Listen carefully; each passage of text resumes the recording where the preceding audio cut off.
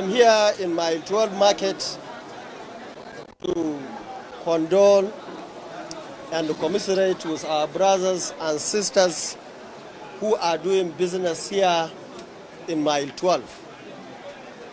I'm sure you all remember that on 3rd of March this year, there was an incident around this area. Unfortunately, many people were arrested, including members of this market, who are over 340. They are all detained. We have worked so hard over this month to ensure that everybody gained freedom. I'm happy to say that only 71 are still in detention as I'm speaking now. And even though 71 who are told the conditions for their bail, and the condition, among others, was a payment of 65,000 naira. We negotiated, decided to pay. We have paid the money, and now they are in the process of ensuring that all of them are released on bail. People from the northern part of the country have been in Lagos, especially this market, for many, many years, about 4 decades now, and they are doing their businesses. And we are very happy, just like we have so many other people from the southern part of Nigeria, especially from Lagos, who are in Kano, who are in Sokoto, who are in Maiduguri. They are all over the country doing their legitimate businesses.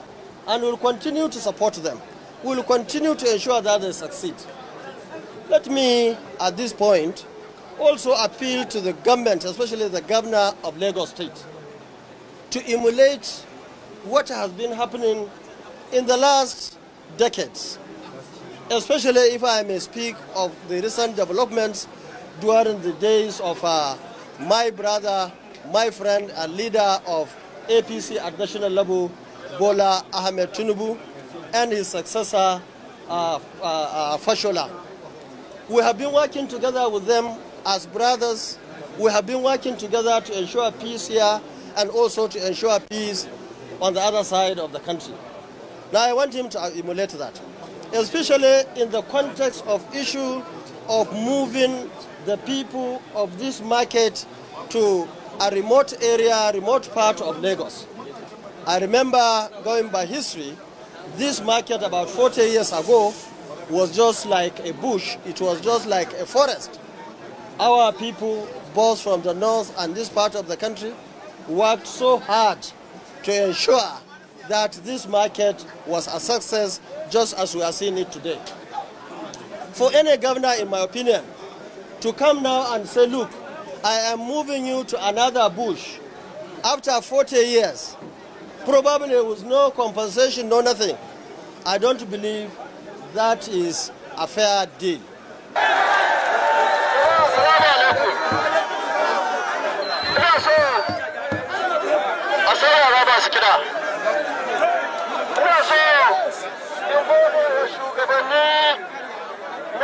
Kasuwa tamu ta Mile12 da take wannan gari na Lagos. Ko na yi farin ciki da na zo na tarar da matasa, ko na sani ba don aikace-aikace ba ƙarshenta nan kowa da ta hularsa. Abu na farko shi ne matasanmu waɗanda aka kama.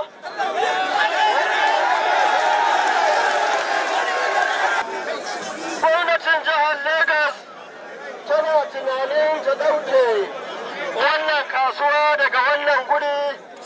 Mun aika musu da bayani kuma za mu gaya musu baka da baka cewar ba ma goyon bayan ɗauke kasuwa.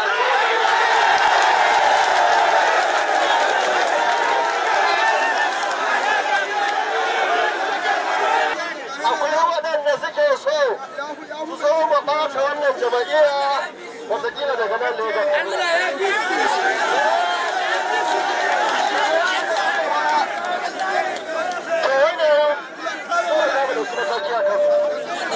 A nan nake da kira a gare ku matasa da ku ci gaba da harkokinku na neman halaliyar.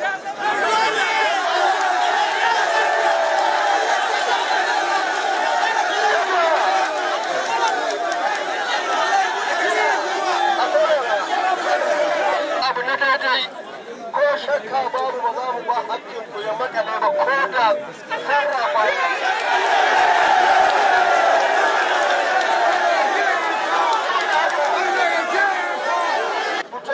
da tsari mai kyau a wannan jiha da dukkanin jihar da take a wannan ƙasa ta mu Najeriya.